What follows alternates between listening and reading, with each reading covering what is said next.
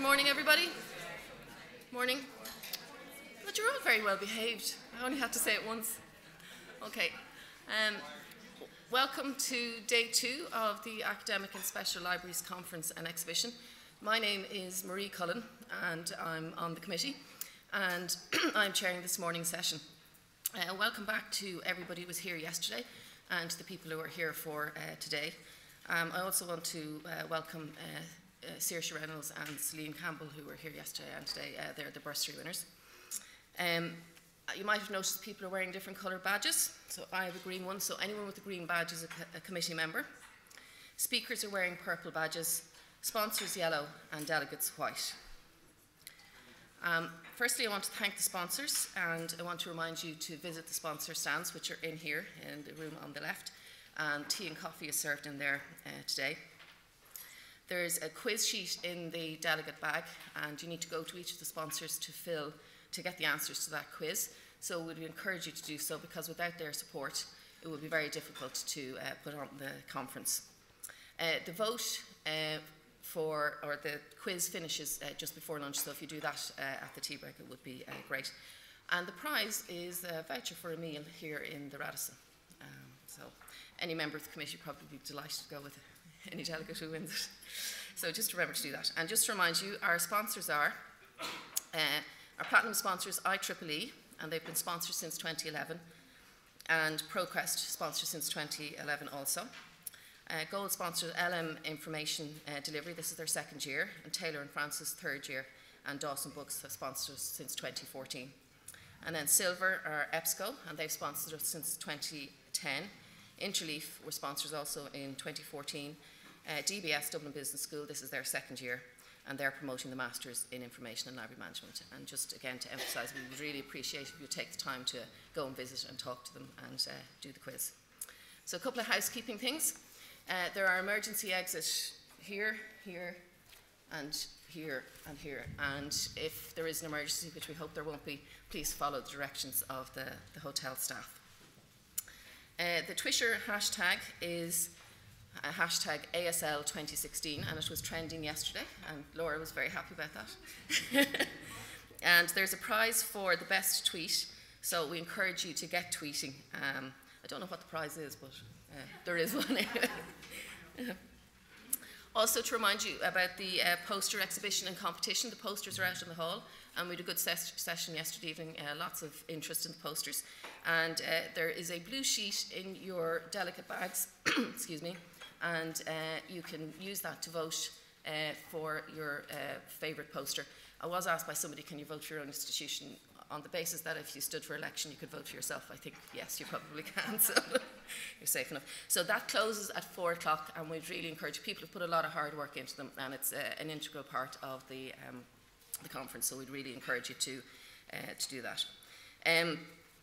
The parallel sessions are in the Field Suite and the Swift Suite, and any of you who were here yesterday will know that they're upstairs. For those who who weren't here yesterday, you go out into the lobby and go up the stairs, but there will be signs and you can ask any member of the committee. And refreshment breaks are in here where the sponsors are on my left in Goldsmith Tree, and lunch is in the restaurant today. Okay, so I'm going to introduce our keynote speaker for this morning, and it's Dr. Sandra Collins, and Sandra is Director of the National Library of Ireland. She's told me this morning that she's 6 months in the post, so she started in August of last year. And Sandra is originally a mathematician, but is interested in all things digital and cultural heritage. She's also founding director of the Digital Repository of Ireland, which was based in the Royal Irish Academy. And in 2014, she was one of Silicon Republic's top 100 women in technology. Some of you may be familiar with DRI. It's involved in things like Inspiring Ireland and Linked Lug Adam, so you may have come across Sandra's work and involvement indirectly. Sandra is going to talk about learning while building a new strategy for the National Library, so I'll ask you to give a very warm welcome to Dr. Sandra Collins.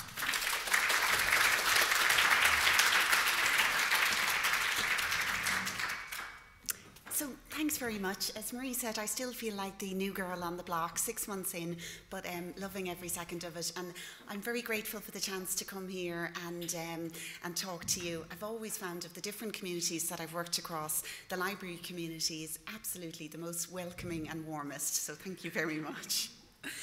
I'm going to talk about, I hope, some kind of big issues for libraries as we move into a digital age, as things change, what should change and what should stay the same.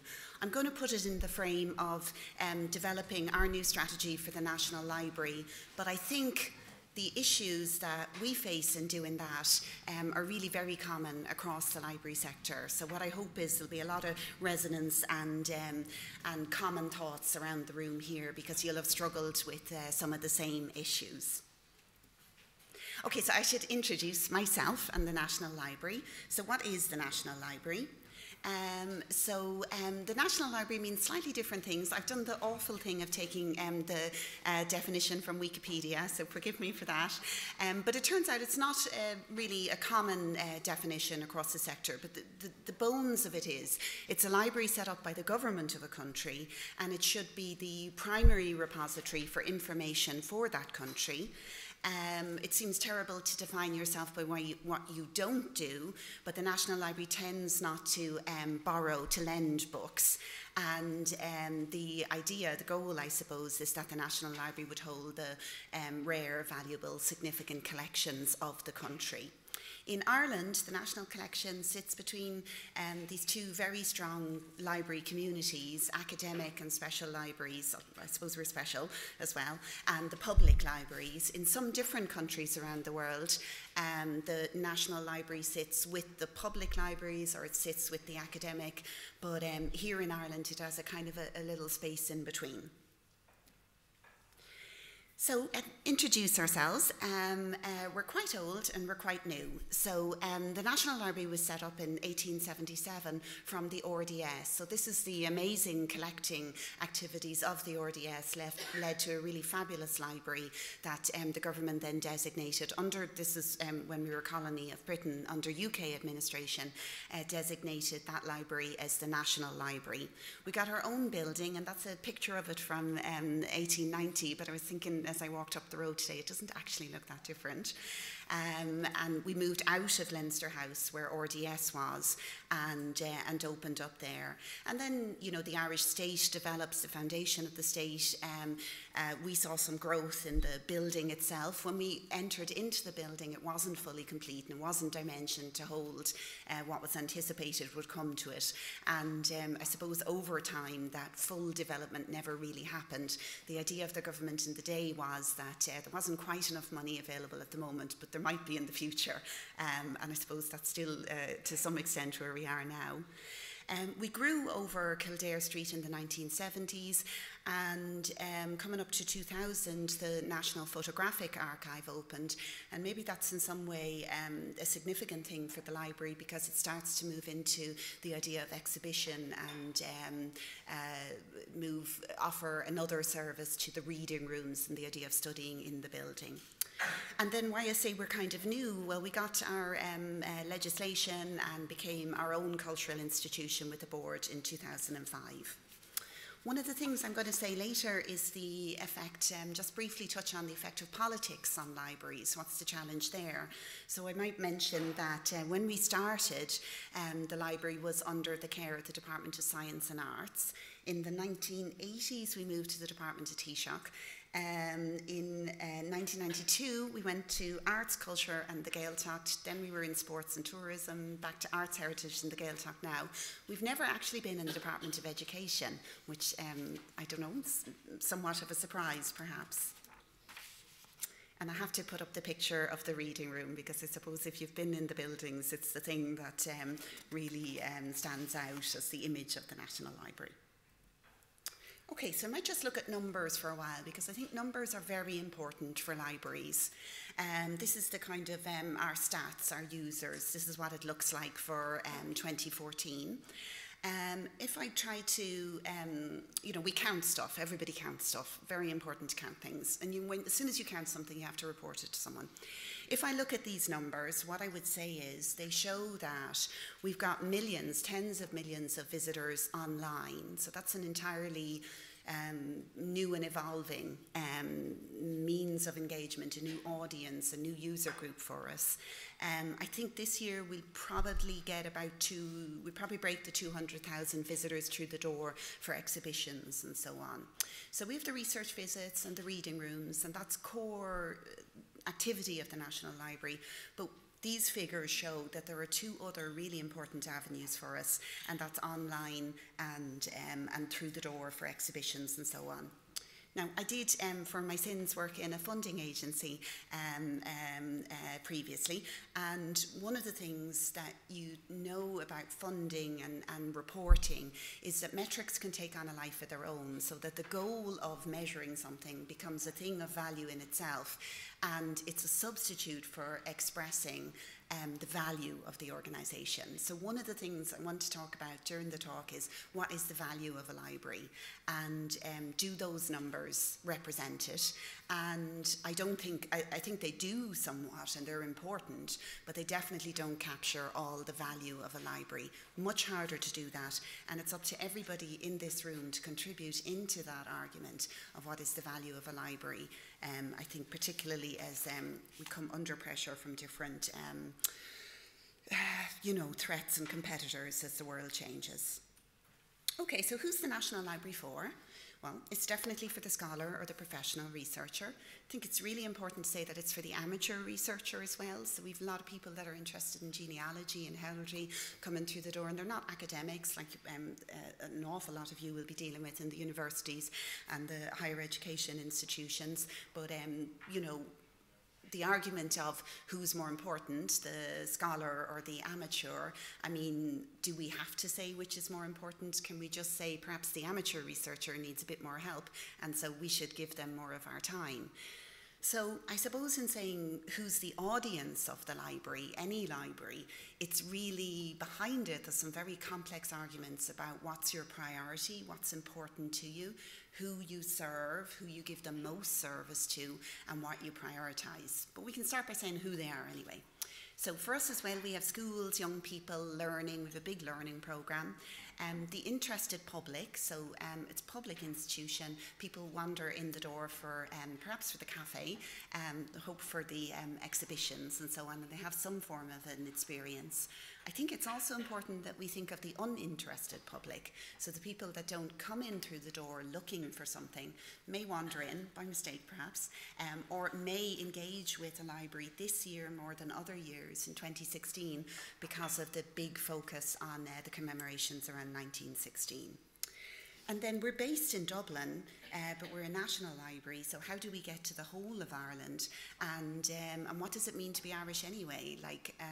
This is the goal of reaching the diaspora and everybody around the world who has an interest in Ireland. And I guess that's what the digital revolution allows us to do now, which absolutely, was so much more difficult in the past, that we can get around the world. Can't always offer the same experience, but we can open up the doors in a virtual or a digital sense.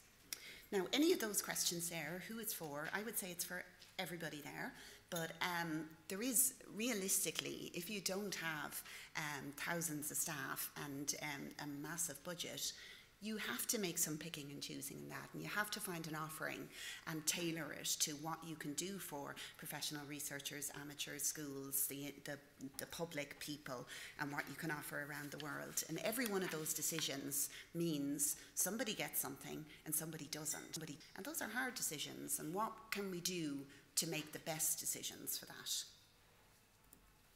Okay, so our mission, this is the boring slide. So that's our, the first one is our mission as we promote it on our website, like it's our official mission. And it is about, I think what every library is about, collect, preserve, and make accessible. So get stuff, keep it safe, and let people use it. And then because we're the National Library, it should be the documentary, that's well, you know what documentary is, an intellectual record of the life of Ireland. I prefer the second version that we're kind of evolving to, because it's more evocative or emotional, and it's, you know, the use, talking about libraries as memory institutions, as holding the memory of nations, and I just love that idea. It's so, you know, everybody has an immediate emotional connection with memory, so I like that.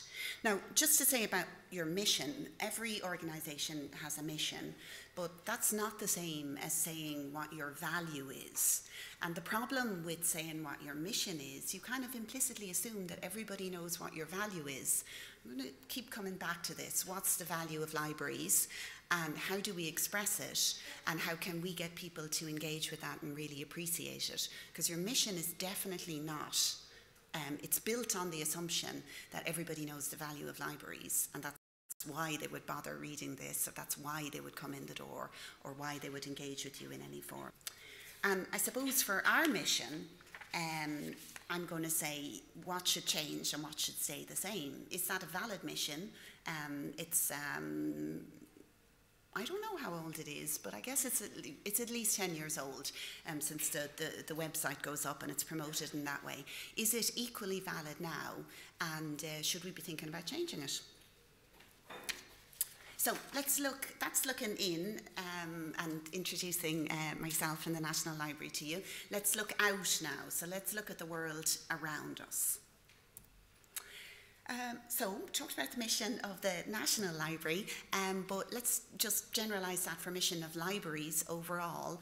And you're talking about a 5,000-year-old mission. So you talk about, you know, Coke having a really clear mission, and they've had it for a long time. Well, 5,000 years really socks that one into the far court. So libraries have an enduring mission at their heart. I hope I have this captured so that everybody here says, yeah, that's it. And the fundamental part of it is collect, preserve and share. And I suppose our challenge is not the mission. Our challenge is, if we still have that mission and it's still equally valid, how do we do it as the world around us changes? So if I say it's a 5,000-year-old mission, let me give some validation to that. So we have 30,000 clay tablets in Mesopotamia 5,000 years ago. So that's where I'm working off. People always think of the Library of Alexandria. In Nineveh, we have about 700 BC, maybe the first library classification system. So it's not just collections of stuff, it's really core library work. And the example everybody always refers to is the Great Library of Alexandria, 300 BC, absolutely. I don't know if you classify it as a national library, but they definitely set themselves the goal of collecting all the documentary heritage, where documentary means scrolls and papyrus. Ptolemy I asked all the neighbouring kings and governors to send him all their unique works. And there's some lovely stories about they confiscated any book that they didn't already have in the library from tourists and visitors into Alexandria. So I love that story, and I think we should do that in the National Library as well. At its height, so the Great Library of Alexandria maybe had 750,000 scrolls, and that is, there must have been duplicates in there, so a lot of core library work there in stock taking and assessing and appraising your collections, and perhaps getting rid of duplicates. And when we say, you know, scrolls, they would have been papyrus, maybe leather, and they were stored in pigeonholes with the titles hanging down off a little wooden tag hanging off the edge. So it's really lovely. I'd love to show you a photo of it, but of course I can't do that. But it's a lovely image of the start of libraries. Okay, so an old mission. Here's the library. This is what it looks like now. And that's what it looked like then. That's around 1916. So somewhat changed, but perhaps largely unchanged. And if we say the mission shouldn't change, the world changes. What about value? How is that changing? So I have a lovely quote here. The writer, Sean O'Whaling, was a member of the Board of Trustees Trustees of the National Library, and he talked about the value of libraries. He said what is important about a library is not just the books or the manuscripts or the photographs or all the riches that are in the library. Rather, it's the creativity and the learning out of it. So it's a two-way dynamic. What he said the value is the way in which the library's extraordinary collections provoke, inspire, support and challenge everyone who crosses our real or virtual thresholds to create memories, to write, to discuss, to learn, to share, and to question. That always gives me chills across my shoulder when I read that.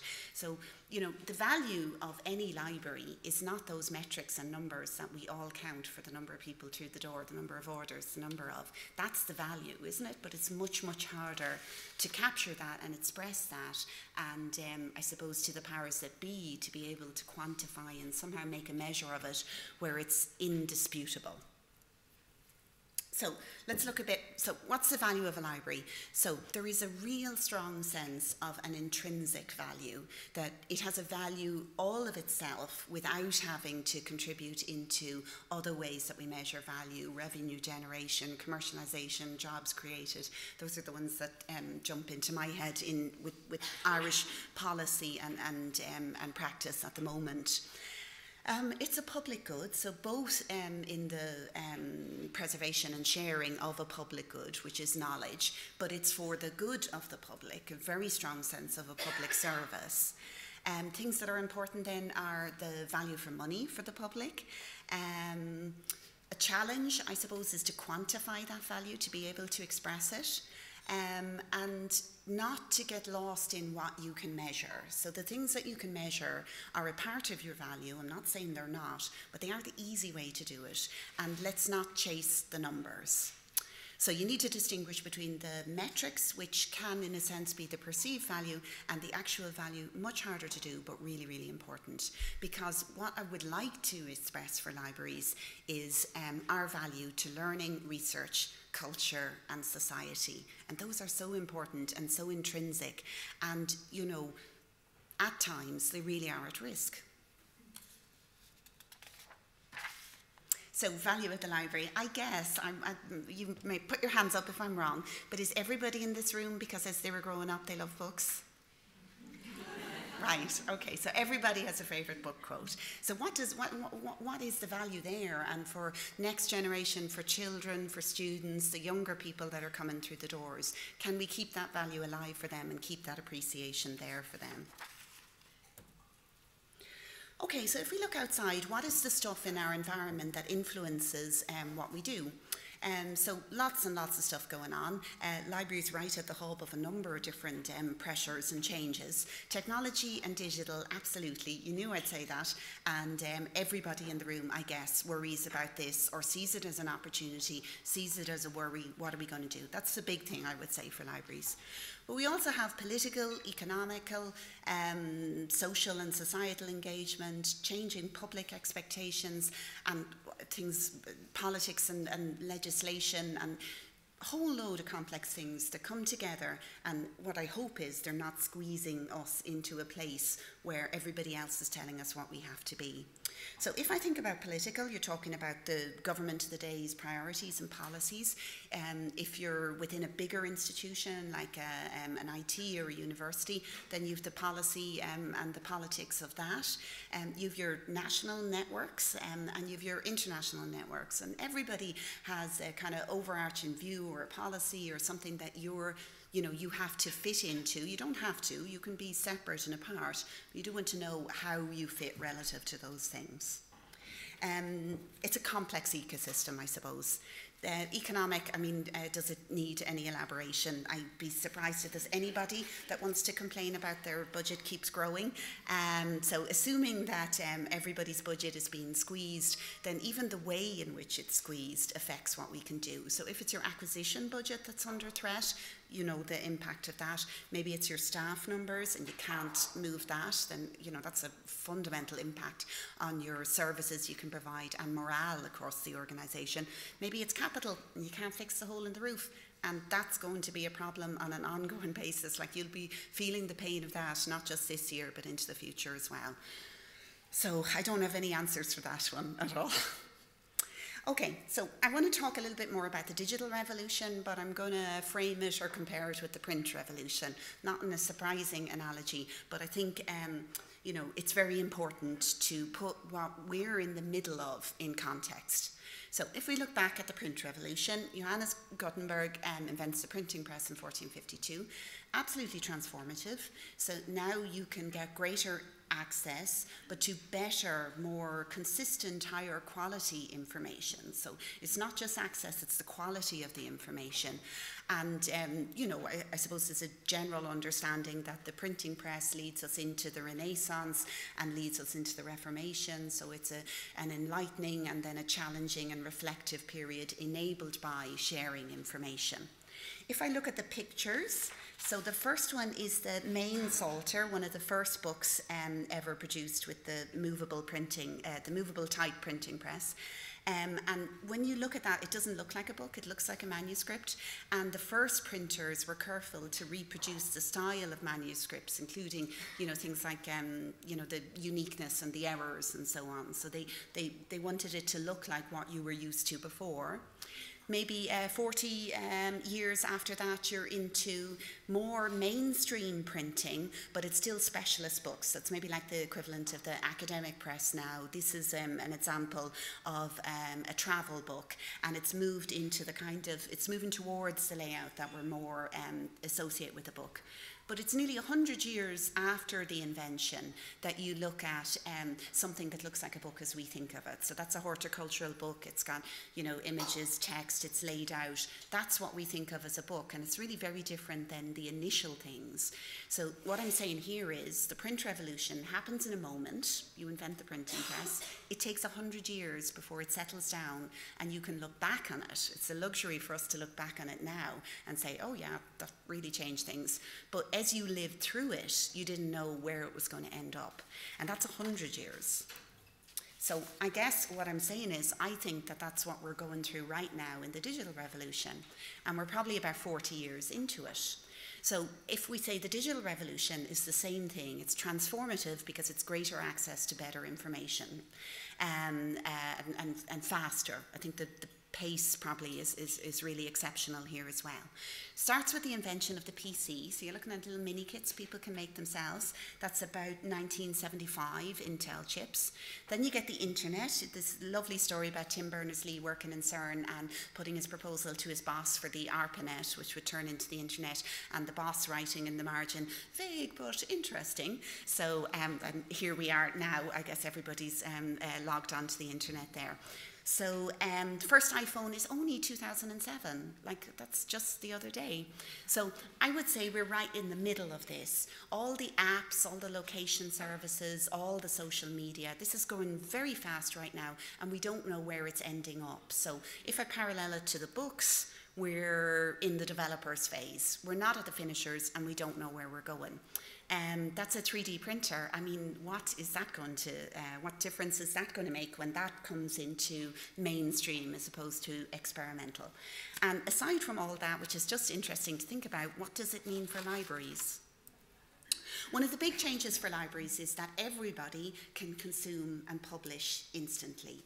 So there's some really big questions here, I think, about the quality of information and the difference between, if anybody's tweeting something there, what does that mean? What, you know, is that worth preserving? Is that really an important thing? Or so I'm going with no, but then on the other hand, it's a part of the record of this network of the ASL and this conference, and if that's worth preserving and keeping, then yes, the tweet is as well.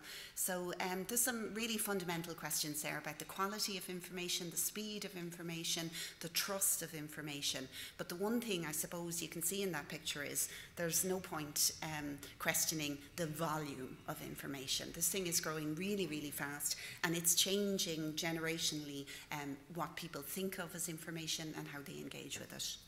And it's a big deal for libraries. So digital is hugely disruptive and transformative. That's a very exciting time to live through. We should all be blessed with it. But it's hard to see now how it's going to play out and how it will end. So if we said the mission of libraries was these three really core things, collect, preserve, share, Digital impacts what we collect, how we preserve and how we share. It impacts all parts of the core mission. Let me dig into that a little more. So that's what we collect in the National Library. Books, newspapers, manuscripts, prints, drawings, correspondence, ephemera and photographs. Now, that's still true, but each one of those things has a digital equivalent, and it has a digitized equivalent, and it has a born digital, a brand new thing that didn't exist 10 years ago. So I made a short list, and I'm pretty sure I only got half it. E-books, e-pubs, digital newspapers, photos, documents, the stuff which doesn't have a physical surrogate, like your email and your website, all the multimedia, not even thinking about what we can do about moving image and stuff like that. And then even if you say e-books, there's all the different formats of it. So it's not like it's just paper, it's all the different formats. So we have the same job that we always had, but the world changed, and that just made the job, I don't know, at least 10 times bigger. Oh, and I didn't say research data as well. And that's, massive challenge, I would say, for the learning and the academic and the higher education libraries. Absolutely massive challenge, and really one for the future, because the multiplier on the amount of information that you're trying to capture there is massive. And this is what a web archive looks like. We do this in the National Library. I don't know if it looks very exciting. It does a little bit to me, because I love this stuff. But what we do is we try to capture the web history and the web now of Ireland. So 3 big steps to that. We do it in partnership with the Internet Memory Foundation. We did a full web crawl in 2007, and we hope to do one on the 10-year anniversary of that, and that's everything. But generally, it's quite labour intensive, and we do it on a selected thematic basis. So we pick websites and we save them.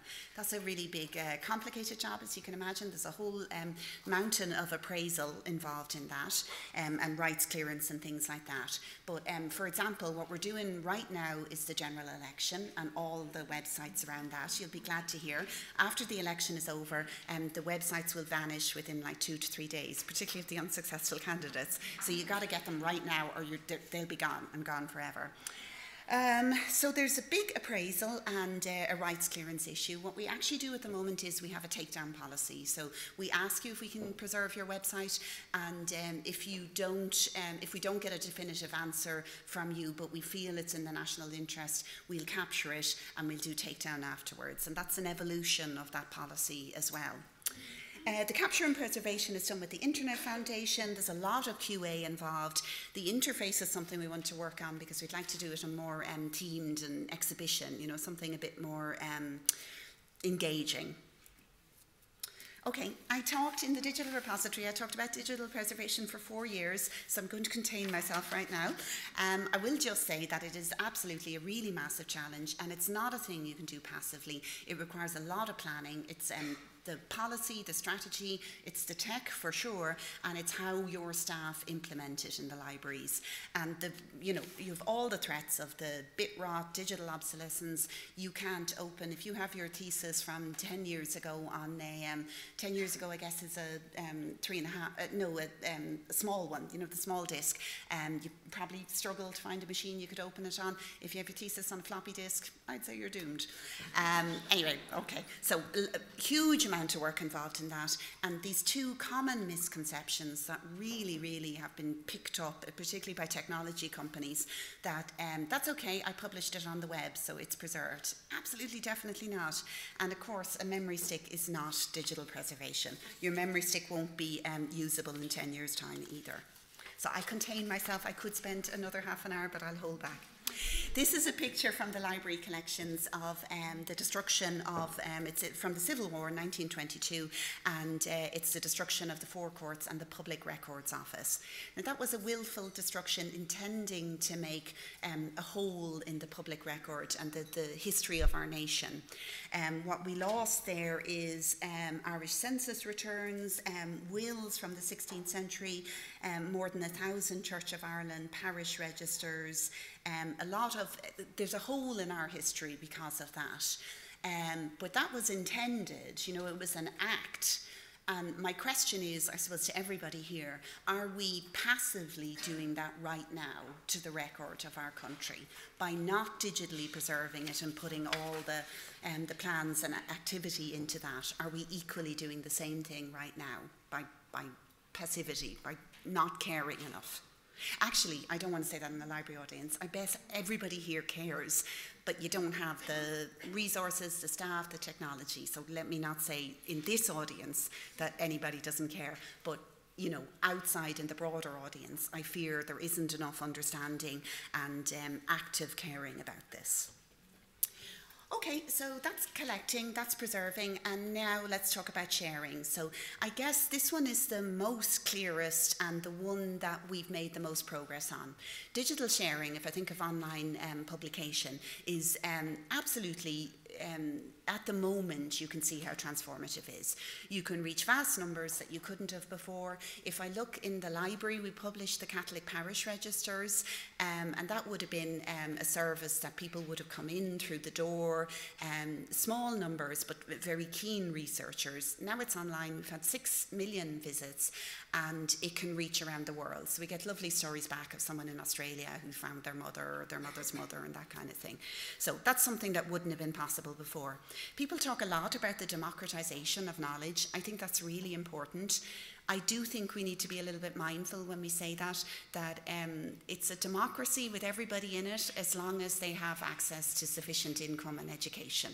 So let's not forget, aside from, you know, Donegal or parts of the country that don't have good enough internet access, not picking on Donegal, but let's look outside of, let's not do that thing where we think everybody else is like us and is educated and has enough income that the internet is an assumption rather than a gift. Now, it's a different experience, so it's not the same as coming through the door, and there's pluses and minuses with that. I guess everybody that has a Kindle probably has that moment where they go, I wish that was a paper book and I could smell the book. So it is a different experience. It has some advantages that you can't do with the physical, so you can do stuff for visually impaired, or you can do stuff, you know, you can use technology to get into a depth and a zoom and things like that. So there's extra things you can do, but I think the most important thing is not to say one is better than the other, but to say that they're different. And that's just really online publication and people coming to you looking for information and being able to find it. Then you have social media as well, which is a form of active sharing so that you can promote and you can push out your content so people can engage with it. And even if we say that that's hugely transformative and has made a massive difference so far, we're not really nailed on the complexities and some really challenging issues behind that. So I'm not far from an expert, but the things I would flag are illegal deposit, that we don't have that legislation here and really, really need it. Moved ahead in the UK and we're definitely trailing behind that. Copyright reform, I'm not going to go into, you know, the parts of it that the community is crying out for, but really to say the principle of digital sharing is really different than printed sharing, and why doesn't copyright come up to date to allow those, you know, a different way of working. And then you have these really, really complex and hugely interesting issues like the right to be forgotten and what does it mean to withdraw your published presence. Okay, and that's just sharing, which is relatively passive. Digital also allows these really, really interesting new ways of engagement. So even the title, I think, is not fixed. So I see these different ways of expressing it. So citizen engagement, crowd engagement, public engagement, societal engagement, all those things. I think the wording is very important because it excludes or includes you, whether you feel like a part of that. And the many ways then in which people can actively engage with content now includes you can contribute content, so you can digitize your photo and upload it. Public annotation, so people can contribute expert input into the content. You can transcribe, you can do public interpretation and narrative around those things. And you might be saying, yeah, but that's the public and they can say anything. And that's true, but you can also do, you can use your crowdsourcing and your citizens or your public to bring in measures of quality control and validation through kind of numbers of people that agree. There's really lots of innovative stuff there. I think it's a huge impact for libraries, and I hope that we can engage with it in a positive way. We can bring it into the library rather than be nervous of it. I do think it's important. If we say that the library's value is about the quality of the information, so this comes back to, you know, somebody treating random gibberish versus the first manuscript of blah, blah, blah that's in your library. What's the difference between those two pieces of information? Well, like the first manuscript. And is the library's value really, how much of it resides in the quality, the authority and the trusted nature of the information that we provide? And when we work with the public, is that a plus or minus? Does it diminish our value? Can it add to our value? And how can we bring it together to make a joint endeavour? Okay, and that's us. That's the our Flickr stream. We get about 40 million visits to Flickr, and started it as an experiment, and it's now really an important engagement tool for us. The selecting of images and the engaging with the community is now done by volunteers, and I suppose that's another aspect of the engagement with the public is when you don't have enough staff, and if anybody has too many staff, could they put their hands up? So if you don't have as many staff to do all the things you want to do, you can use your public engagement as a volunteer workforce. Now, you know, there's all sorts of questions about that too. I guess I'm asking more questions than answers. If I think about competitors for libraries, so part of your value, understanding your value and being able to explain it, is equally understanding who your competitors are. So I started, you know, doing a list here. So Google, that's the idea of information on demand and just being able to search on your phone. And for, you know, a naive user, a non-professional user, to not be able to distinguish between the quality of the information they get. Amazon, so it's lovely to see Amazon now has their bookstore in Seattle, so they, you know, addressing the issue of the experience of buying a book versus ordering online, and that's very interesting for them. I know there's a lot of concern for independent booksellers and so on over that. I think we have to say they're a form of competition. And then for the National Library, do we have to say the academic libraries are our competition, or you see my voice is sad, or the public libraries? And in fact, then, if we have to say that, do we have to say every other publicly funded organisation and service? So if I'm arguing for, we would love to do this project, could we please have the funds for it? Am I taking away a hospital bed somewhere in the country? I don't want to do that. So competition is terrible, but, you know, if you can find a way to partner with it and rise above it and express your value independent of that, then you're on the right path. Don't have any answers here either, but I suppose the thing is to look if we can turn each one of those things into a partner instead of a threat. And that takes energy and a common understanding as well.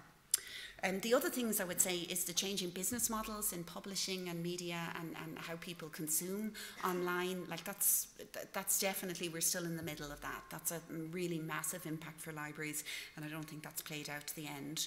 I think across the world, the economic pressure leads to very short-term policy. So what does that do for us right now?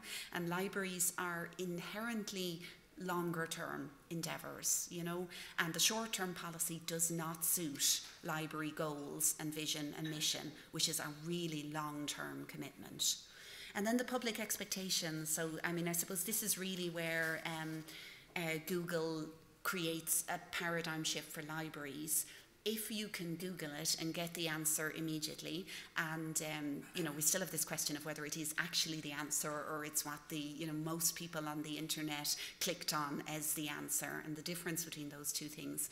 But if that's okay, and you take that and you don't go further to a library, a trusted source of quality information, then yes, then it definitely is a competitor.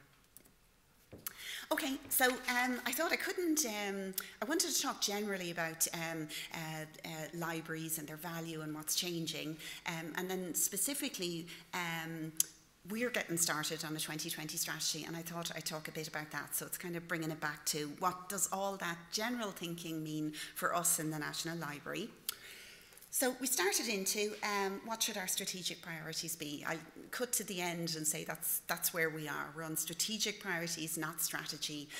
So I think it's the right way to do it. The most important thing is to say what's important. You'll figure out how to get there as long as you know where you want to go.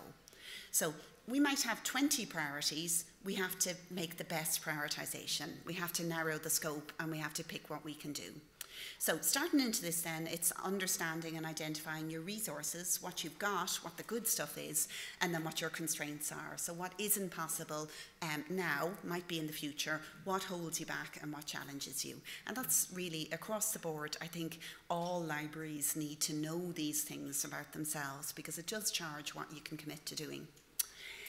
Trying to predict, got the glass ball out, the looking ball thing, predicting the future. And how can we do that? Well, look outwards, look globally. So on my desk I have a stack of strategies, library strategies. It's about this high, and that's trying to see what everybody else is doing. There are definitely norms and common things going on across the world, and I want to make sure that we understand that.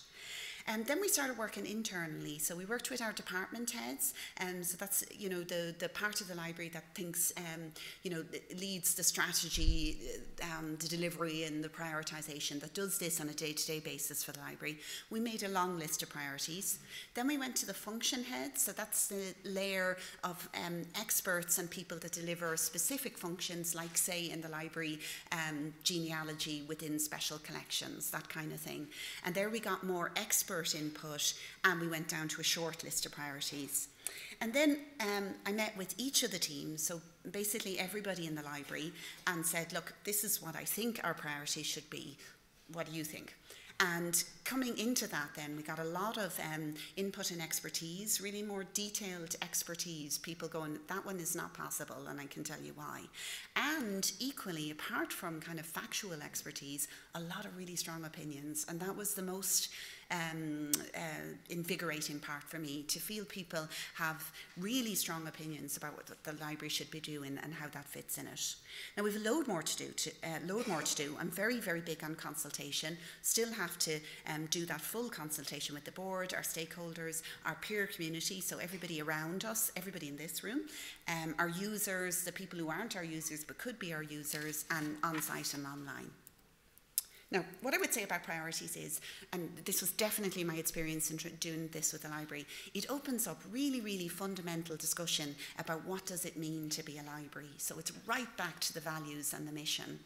And some of the questions that we spent lots of time talking about were things like preservation versus access, researcher versus the public, physical versus digital.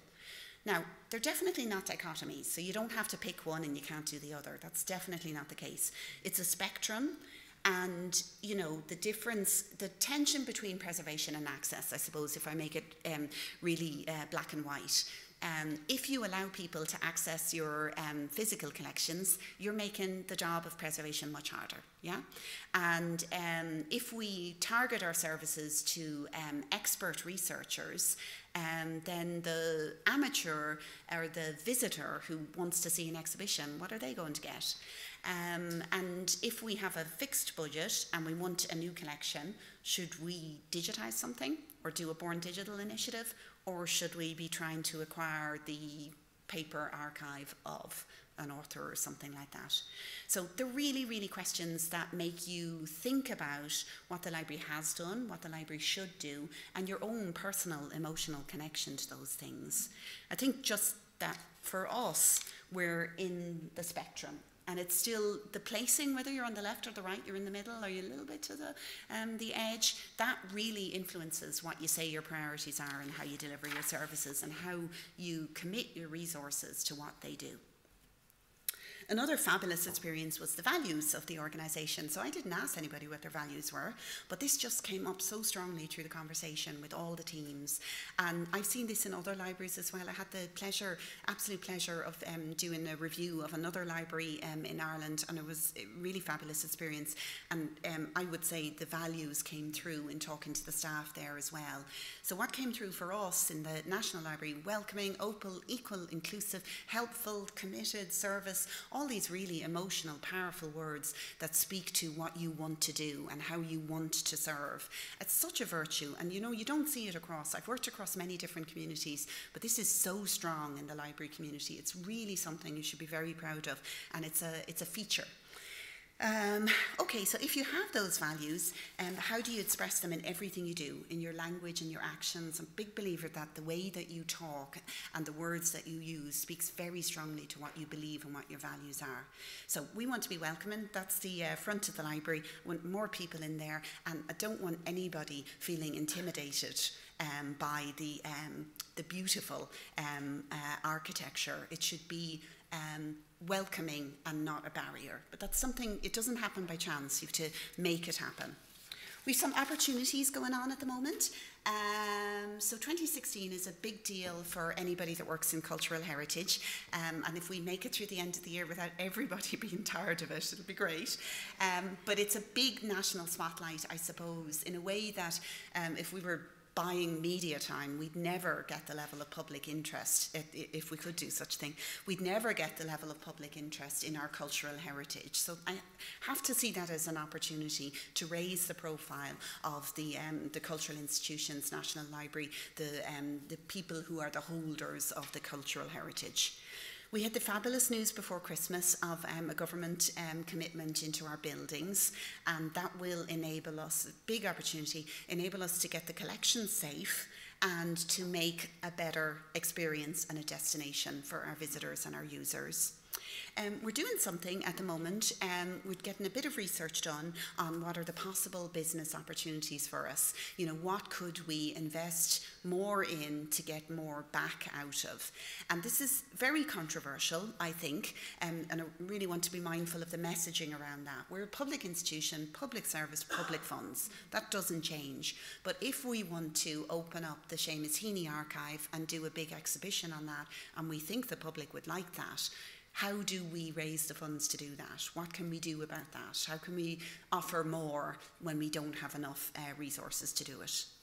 We're doing a lot of data gathering at the moment to make sure that the decisions that we make when we're making priorities match to what we see on the ground. So not anecdotal, but evidence-based decision making. And then I suppose the opportunity is really to build on what we have, our resources, our staff, our expertise, the good results that we have to date.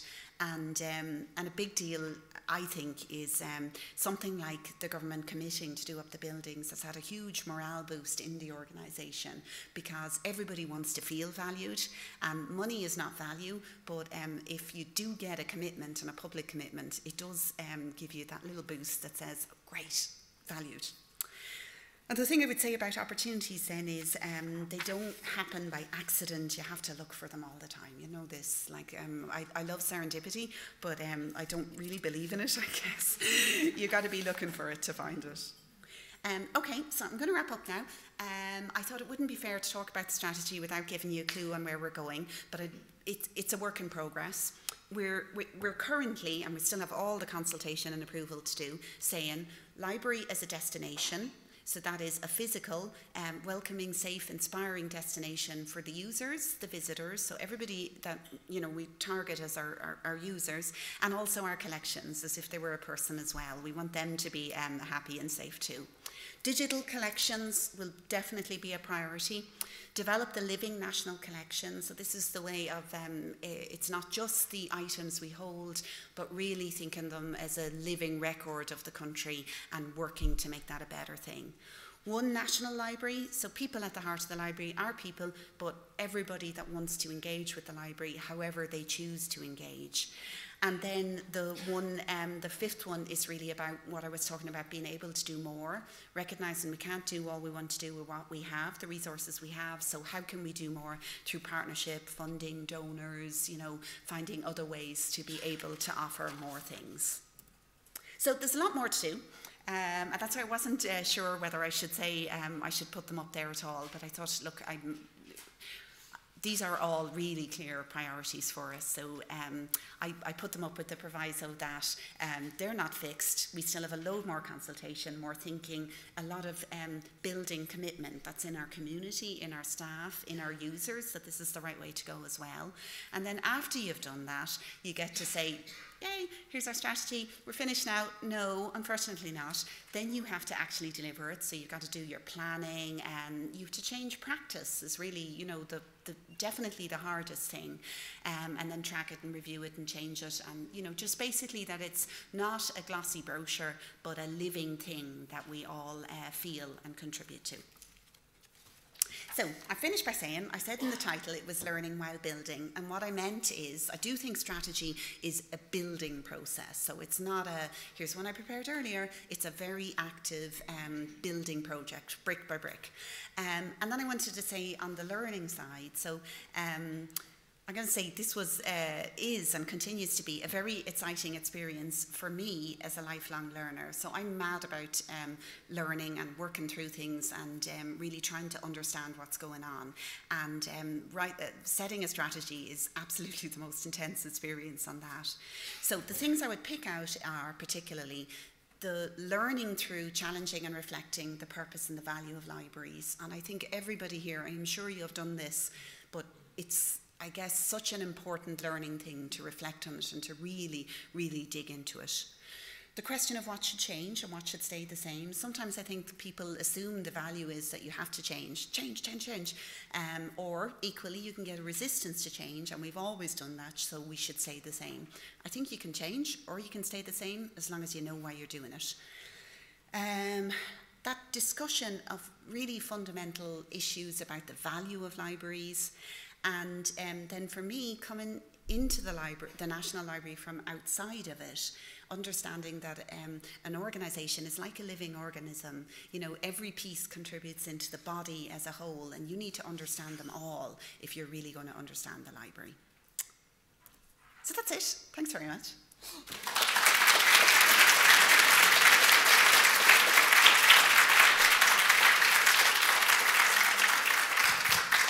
Okay, we have time just for a couple of questions because we're really tight on time. So if you want to put your hand up, we'll go around with the roving mic. Anyone? Yeah, Siobhan. Yeah, sorry, we'll get you. Second, yeah.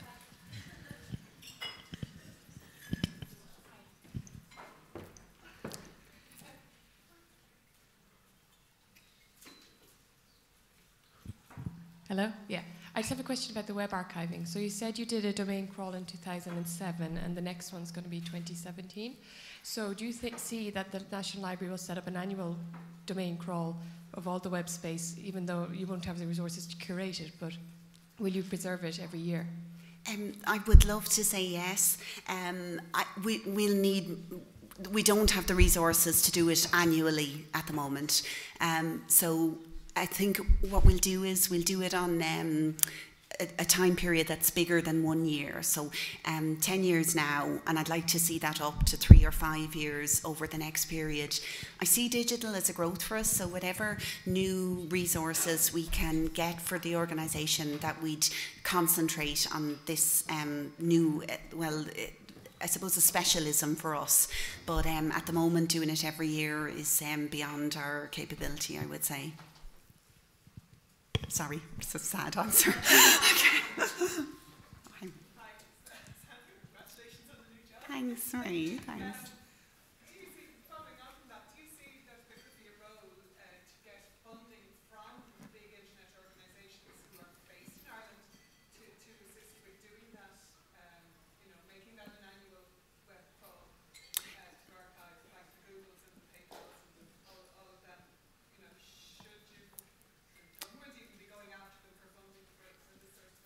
that's a really good idea, Marie. Making notes here.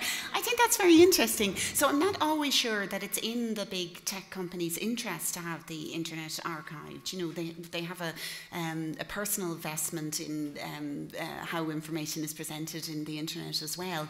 But I think that that's a really good idea. So what we did for 2016, we went, the government gave us special funds to harvest and save 2016, and I know that Trinity is also through the British illegal deposit harvesting and saving parts of 2016 as well. And that was, the argument around that was it was a very important part of the government and a fixed, you know, a fixed body of work. But I would really like to explore that, I think. It could be, I guess, the argument of a contribution to the public good by the underpinning, yeah.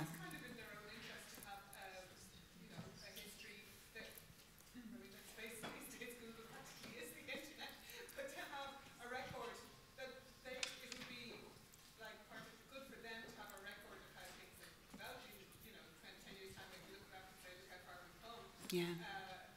You know, for each country, you know, it's mutually beneficial. Yeah, I like it. Thank you. I totally agree, and I guess the archiving in, you know, business archiving, I think is in its infancy on the born digital stuff that each of the companies have. So maybe it's like a shared service.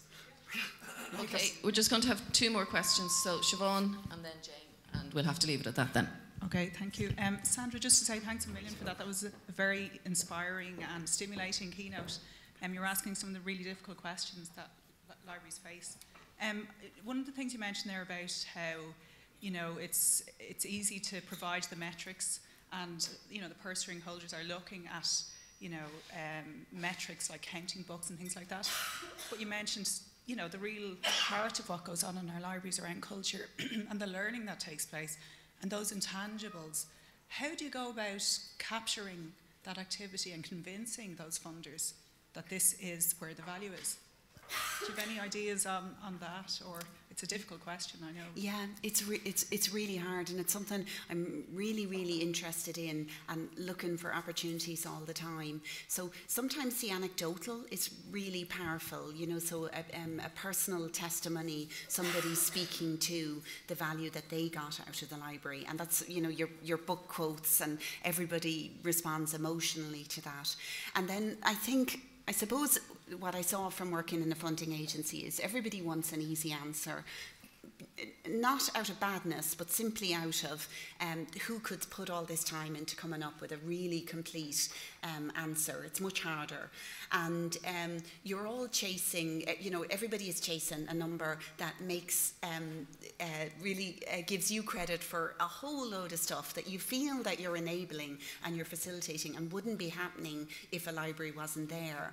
But it's, a lot of it is indirect. So things that we look at is the story, so the anecdote or the narrative around it, a personal impact that people can emotionally engage with.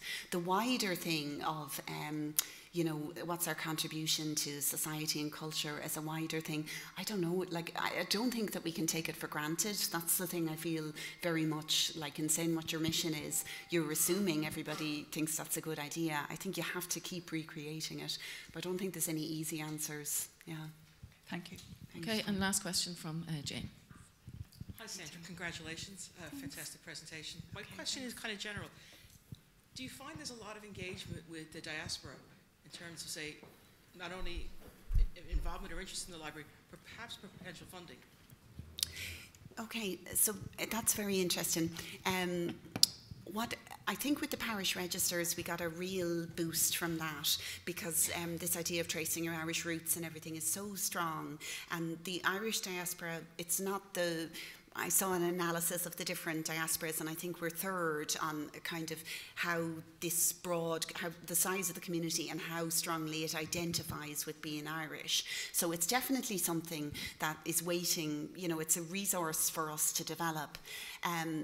With chasing how we could fund something out of it, I don't know. So I see different models, you know, kind of micro-funding things. What we don't want to do in the library is charge for access. And if you say you're not doing in that, you close down so many, you know, kind of clever ideas and, you know, micropayments and small things that you can do. But if you take that as a, you know, a fundamental ethos, you really close down a lot of different possibilities. But it's, yeah, it's something I'd really like to, I don't know whether the best way to go then is, so you can't physically go and meet your full diaspora, so you're definitely looking at online. And then whether what the diaspora wants is in seeking a sense of Ireland and a sense of Irishness, the highly curated and visual imagery, you know, the thing that you respond to emotionally, or if it's really data they want, so something like the parish registers, which is not the same as a beautiful photograph, but, you know, a really valued resource. So I think that that's one that we need to figure out which one we can target. Yeah.